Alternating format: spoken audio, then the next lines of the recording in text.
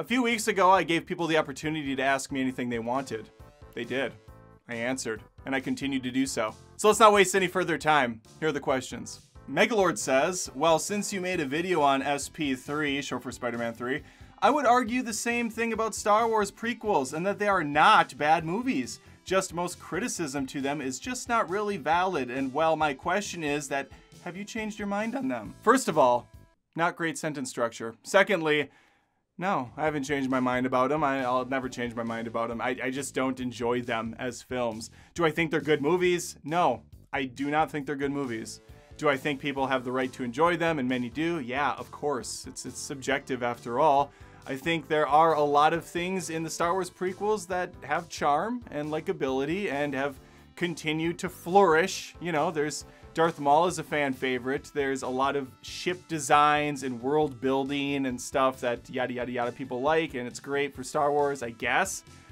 It's a kind of a weird thing though, because when people say the prequels had such good world building, they added all these new things to Star Wars. Well, yeah, okay, but George Lucas could have made 3 other prequel movies that also had world building and weren't shitty, you know, with better acting and writing and story arcs, but whatever. I'm not here to crap on the movies. I just know. I defended Spider-Man 3 recently, acknowledging though that it really isn't like a good movie per se. It's just one that I like. There's a difference, I think. Mike Vernon Productions asks, Revenge of the Sith or Rise of Skywalker? Mike, I did a Star Wars ranking video. Did you not watch it? Or are you just trying to get me in some sort of a gotcha moment where I say one and then you look back and say, well, on this ranking video, you said this. Now I could go look. I don't care.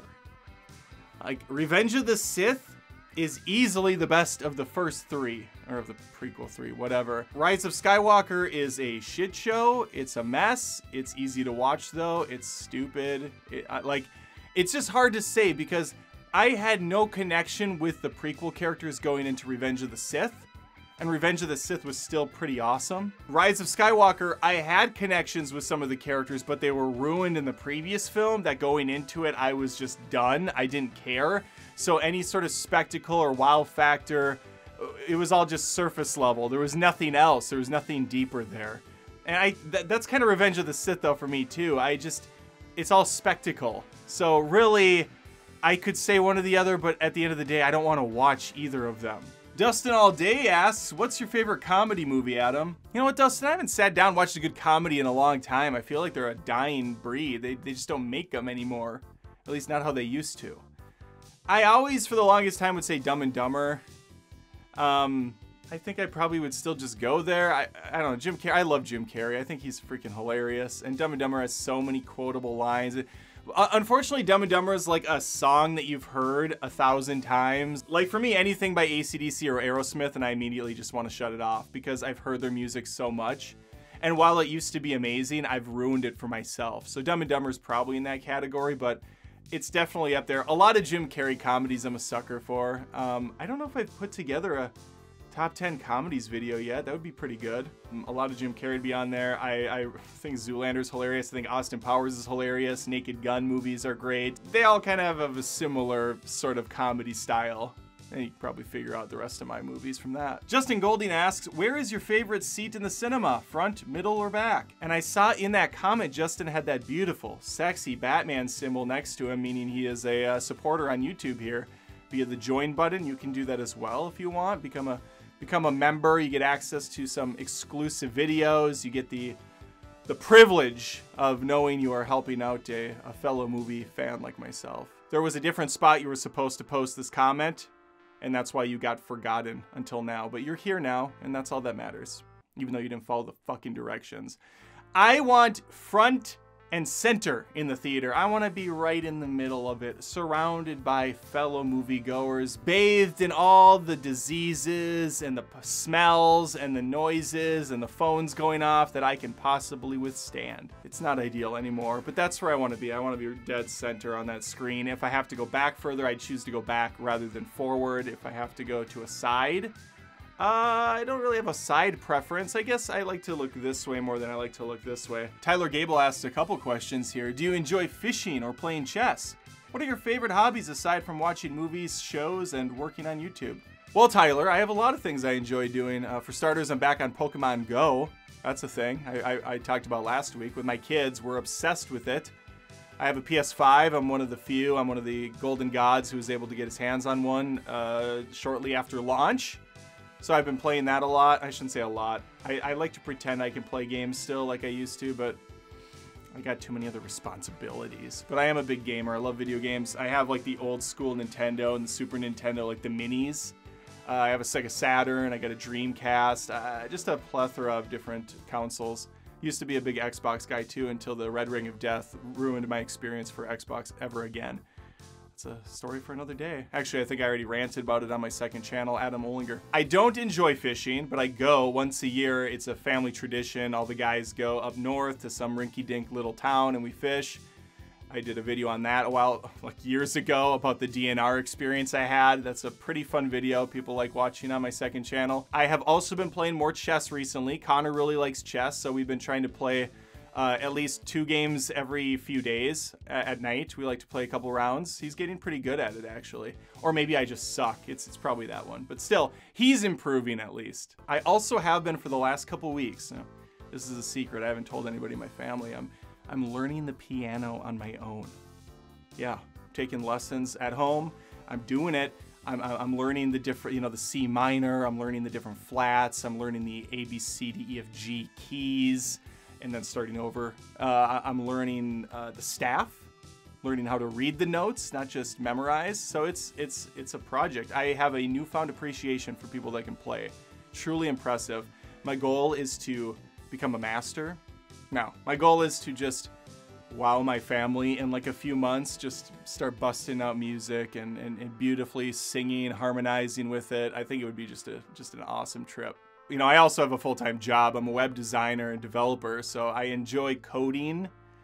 Not like a lot, but it's a job that I kind of enjoy doing still, and I enjoy designing web pages and getting some of the satisfaction from people in liking what I've, you know, put out. So yeah, I enjoy my job, at least enough to want to do it, to get up in the morning, which is more than I can say for a lot of people. I enjoy working out every day in the morning. I enjoy eating food. I mean, I just try to enjoy life, man.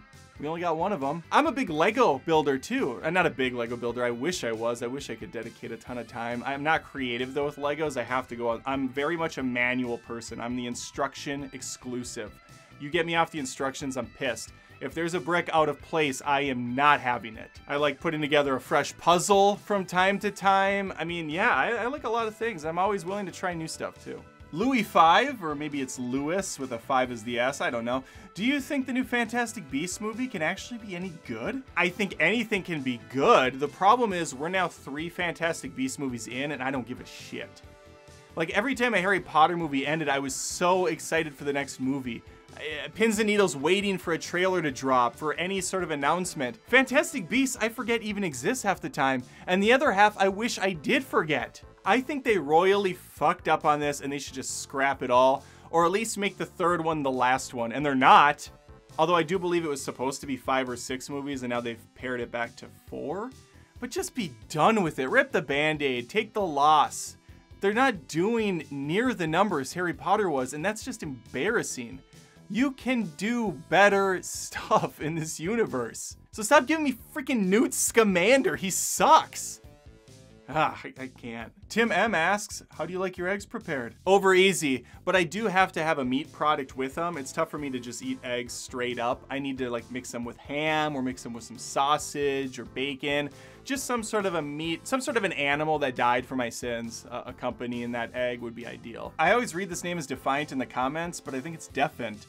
What was your first rated R movie? I don't think I could give you the true first R-rated movie because I grew up in a time period where parents let kids watch everything that was on TV, which was everything. I mean, rated R movies were on TV at cable all the time. They just cut to commercial when it was too inappropriate, but there was still some scary shit on cable TV. And this was before they were going crazy and CGIing towels around ladies and stuff. It's just weird what they do now. So I don't know the first true R-rated movie I saw on TV was, but the first one I remember seeing with my parents that they rented was RoboCop. And I think maybe Terminator, which came out first, RoboCop or Terminator? because I know I saw Terminator very young as well. I just remember there was that giant machine with the Gatling guns, and I'm forgetting the name of it right now. But it goes into that meeting room, and it's like, it just starts shooting up the whole place, and my mom and dad are like, shut your eyes, kids, shut your eyes. So we're like, it's either RoboCop or Terminator, but the one that really stuck with me was T2, Judgment Day. Terminator 2 was so freaking awesome, and that was definitely an early R-rated movie, along with Die Hard, which, man, I still love Die Hard and Terminator. The Matt's channel asks, what food/meals do you particularly dislike? I tried sushi approximately one time in my life, and never again. I didn't like it at all. Nothing about it tickled my fancy. I don't particularly like raw food. And then dipping it in some sort of a sauce or sauces to mask the fact that it's trash. No sushi, no thanks. Old Stuff asks the hard-hitting question, how much do you lift? Well, bruh, I assume you want to know my bench stats when you ask that question, in which case I'll tell you this. 2 years ago, I peaked out at 325 pounds. It was an epic day. It was amazing. It was perfection. Now that I've been working out alone at home for the last couple years, my bench has gone down quite a bit. I think I haven't done I haven't tested it. I haven't done a max bench because I don't have anyone to spot me and I don't want to die trying to prove something to no one. But I usually end my routine at 275. I do that twice. So if I were to try to max now, I don't even think I could hit 300. Maybe 300, but 325 is unattainable now. It's just like a distant memory. Phil Sinclair says, I need to hear your defense of Terminator Genesis and Dark Fate. I'm not actually angry, I'm just curious on your thoughts. I'm not gonna defend Terminator Genesis. I didn't like that movie at all, so I'm not sure where you got that intel. Never once stated that. Terminator Dark Fate I like.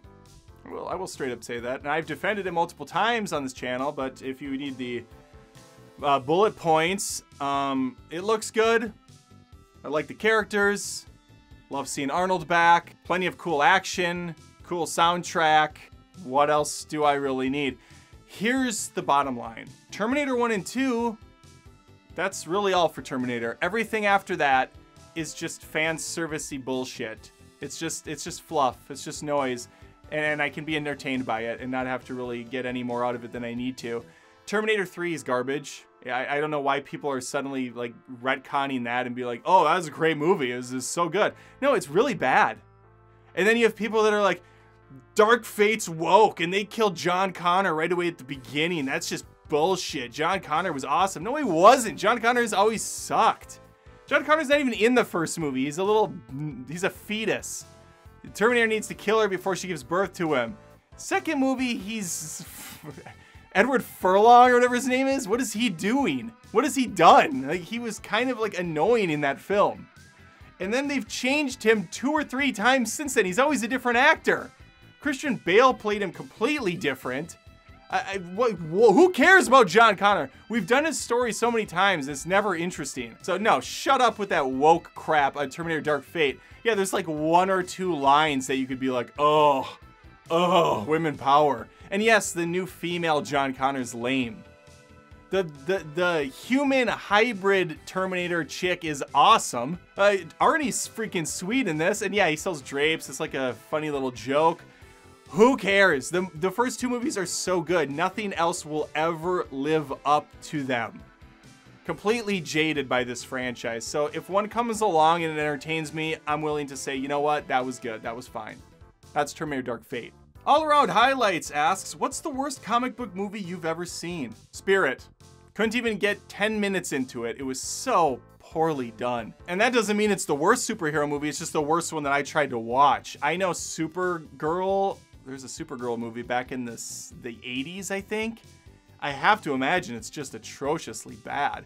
At least movies like Catwoman with Halle Berry are so stupid they're fun to watch, with like campy CG and acting, and really bad movies in that category, but Spirit was just brutally bad. Bruh Moment asks, what happened to your Twitch? Nothing, bruh. It's still there at twitch.tv/Adam Olinger. I just don't do anything on it. Remember how I said I like playing games, but I don't have time to play them? Yeah, that's why.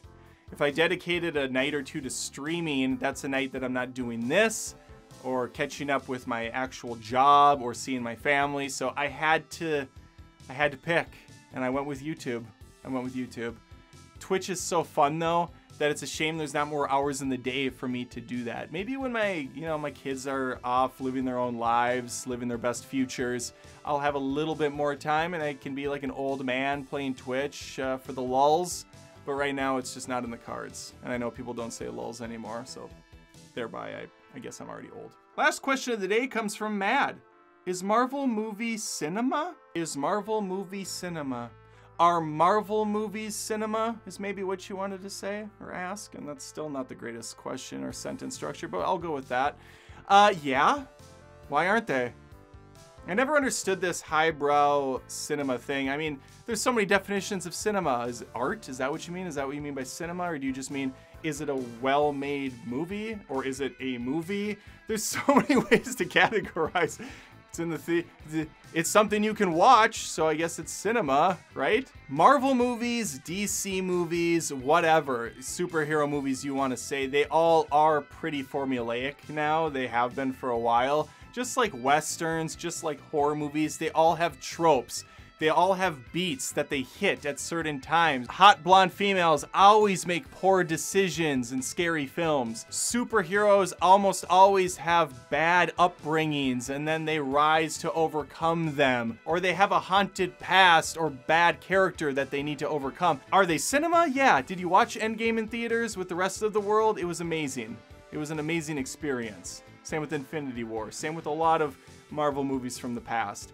They might not be brilliant films. They're not. They might not be deep thinkers. They're not. But yes, they're still cinema. They're movies that bring people in to their world to escape their shitty lives for a couple of hours. It was kind of like the whole "are video games art" argument a couple years back. Super stupid, super silly. Of course, video games are art. Just like movies, just like anything that people create.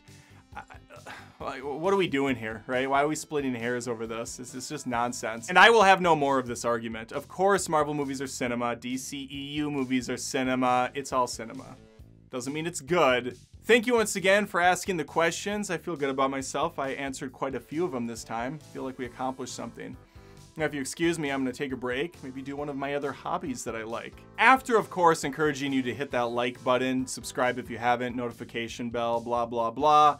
And join me on Patreon. It's nice. It's nice there. It's nice of you to do so. It helps me out. $1 a month, $2 a month, or become a member here on YouTube via the join button. These are things you can do to help a fellow moviegoer who's trying to live out his best life right here in front of you. Take care.